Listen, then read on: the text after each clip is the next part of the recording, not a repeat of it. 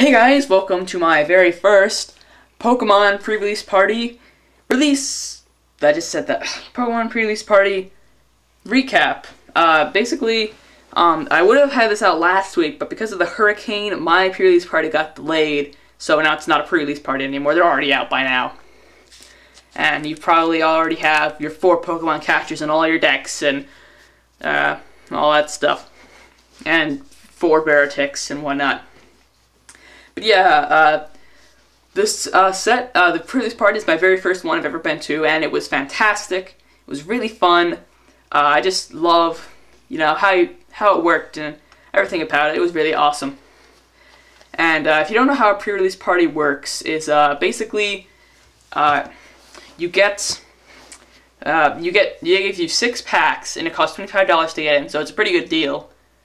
And not so much if if the packs there are $4 like they are, but if they're $5, that's an even better deal. So they give you 6 packs for $25, and then you out of those 6 packs you have to make a 40-card deck out of those packs, and that's my deck right there. And they also give you as many energy as you want to put in your deck. Obviously, you don't get to keep the energy, but you do get energy to work in your deck. And yeah, that's basically it. And then after you play, with that deck, you play 4 rounds with a bunch of people. You play random people. I played 4 people, and just whoever. You just play for fun. There's no reward for winning. And then after you win, you get 2 extra. After you play, you get 2 extra packs. After you play all 4 rounds. I think for adults, it's 3 rounds. And you also get this deck box, which is pretty cool. I'm using that to hold my deck right now. Yeah, pretty cool. It says play Pokemon on it. But yeah, I guess I should show you things that you get. Of course, first you get the deck box. Of course, it's a very nice deck box. It has whatever his name is standing in front of that array of light. Looks pretty cool. It has play Pokemon and all the little hexagon things. Top Pokemon Trading Card Game Emerging Powers. That was the set, by the way. Daru Makian, or whatever the heck he's called. Braviary. Property of no one. It's property of no one. I stole this one. I'm kidding. And then there's Tornadus on the back. That's the deck box. It's kind of, you have to actually make it yourself, and it's kind of difficult. Like you put this half up, then you put this half behind it, and then you put both halves behind them, and then you put the tabs through it, like this, backwards, and then this is the lid. As you can see here, I'm holding my deck in it. This is just a random deck that I've been making. I'll talk about that once it's finished. But right now it's using a lot of proxies, so it'd be kind of weird to talk about it. Like, okay, this Pokemon does this, just take my word for it. And this is the strategy, because apparently this works like this, blah, blah, blah, blah, blah. Yeah. So yeah, that's the deck box. You also get 1 card automatically. Everyone gets a Gigalith. You cannot use this in the battles, but you get it anyway. Pokemon Black and White Emerging Powers. It's one of those line hollows. And it has Sheer, I think, for 1 fighting energy. Discard the top 5 cards of your deck. If any of those cards are fighting energy, attach them to this Pokemon. That could go well with Recycle. And Rock Bullet does 20 damage plus, or it does 40 damage plus 10 more, or 20 more for each fighting energy test. So it's kind of like Slowbro or Caesar Prime. So yeah, you automatically get that. And then I guess I'll show you the deck I made.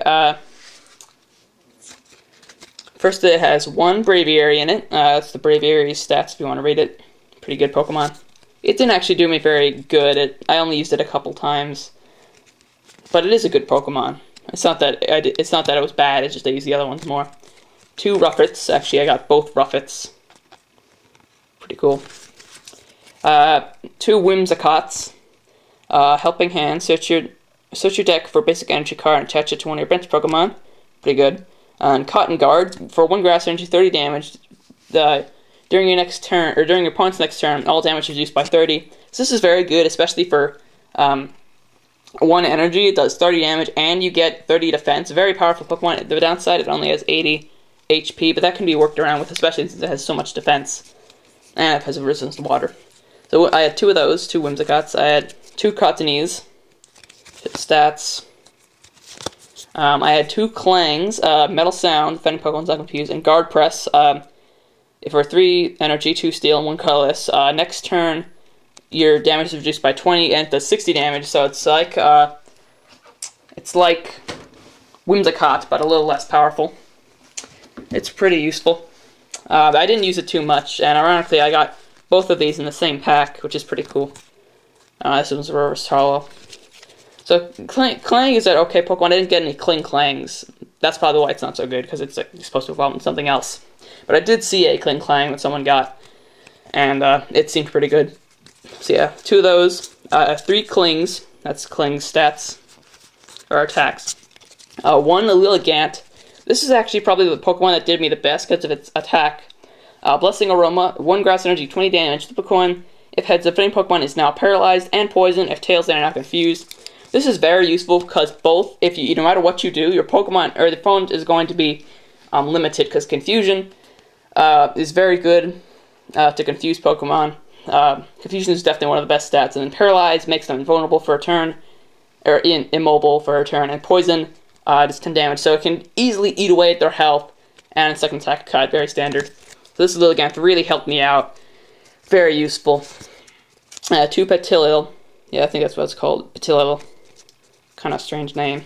These ones were okay. The paralyzing attack did pretty good. Stun Spore.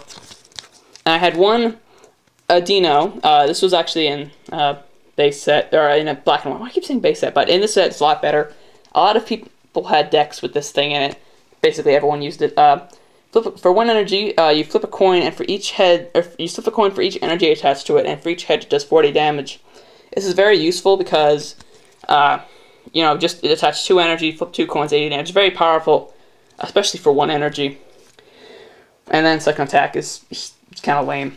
So Dino was pretty cool. And something funny is someone I fought there had a deck with 2 of these, a Simipour and a Panpour and a Pansear in the deck. 1 of those each. I think he had Recycle, Pokemon Catcher, what's it called? Chirin, and he filled the rest with energy. It was ridiculous, and it didn't do very good. He said he lost every single match, I think. It was pretty silly fighting that deck. 1 Great Ball, 2 Chirin, very good cards. And by the way, Great Ball is now what Master Ball used to be, and Master Ball is now what Great Ball is. And then 1 Max Potion. I was very glad I got this because it goes well in this deck I'm making. It's the one in here. And I also had a Tornadus in this deck, a Ultra Hollow Tornadus, but I actually traded that for 3 cards. And I'll show those in a sec. And I also put 10 Steel Energy and 9 Grass Energy. I put that in because Clang needs 2 Steel Energy. Lilligant only needs 1, and Whimsicott only needed 1. So that's why I put more Steel in. But it probably would have been wiser to put more Grass in, just because there were a lot more Pokemon that were Grass. Okay, so also, by the way, I'm also going to be opening those 2 packs live here, so that's why they're still closed. I traded the Tornadus for a Max Potion, Sigilyph, I think that's what it's called, and another Cottony. That's kind of an unfair trade, but I really need the Max Potion. And now I guess I'll show you all the other cards I got that didn't go on my deck. First, there's Ferrothorn. Got 1 of that. I got another Ferrothorn. Rare, I got a Zoroark. It's not as good as the last one. Pansear. Basculent. Another Basculent. Bianca. This is actually the only other trainer I got it and put in my deck just because I thought it wasn't very useful. Cubchoo. Panpour. Another Cubchoo. Gothita. Throw. Sandile. Gothorita. Perleon. I just want to smack her in the face. She looks so much a jerk. Another Ferrothorn. Bulldor. Another Basculent. Reverse Hollow Cincino, Mincino, Swadloon. I show you the text. Suadel, Patrat, Darumaka, Galvantula, Joltik, Reverse Hollow Crocodile, Pansage, another Pansage, Furrowseed, Cubchoo, Deerling, Simipour, Reverse Hollow Saucebuck, Pansage, another Whimsicott. This is actually a different Whimsicott than the last one. I didn't put it in because I didn't think it was very great. And ironically, this one's rare and the other one's uncommon. Swadloon, Gothita, and Tranquil. So those are all the cards I got in the packs that I didn't use. I got so many of these things, but I didn't get enough basics, which I would have put them in the deck if I got more basics. It would have been very useful. So yeah, I guess now it's time to open the packs. I'm gonna open the Darumaka first. So I hope I get some good cards in these. By the way, you cannot use these 2 extra cards in your deck. These 2 extra packs, I mean. Code card. Not gonna give you any codes, so don't ask. And this time they're all at the end. Last time they were like in the middle for some reason, but now they're at the end. Woobat, Patrat, Suwaddle, Joltik, Pansage, Sigilyph, Clang, nice. Yes, another Max Potion! Reverse Hollow Zoroark, or no, that's Zora, and rare, Baratic. Dang it, why'd I get the bad Baratic? I want the good one. Okay, my first rare was the bad Baratic. Stupid Baratic. Hate that thing. Why can't I get a bad Baratic, or a really good Baratic? Now let's open Tornadus. Starting off with Woobat again. That's kind of weird. Funny, the person next to me when I was opening my packs, we both got a Ruffet, I think is our first card. Alright. So, Woobat, as you just saw. Another Patrat. Another Seawaddle. Another Joltik. Another Pansage. Okay, something new. Crocodile. Or no, Crocorock, I mean. Pokemon Catcher! Yeah! If you don't know what that does, it's basically Gust of Wind. Very powerful. Definitely want that card. Another Clang? Really?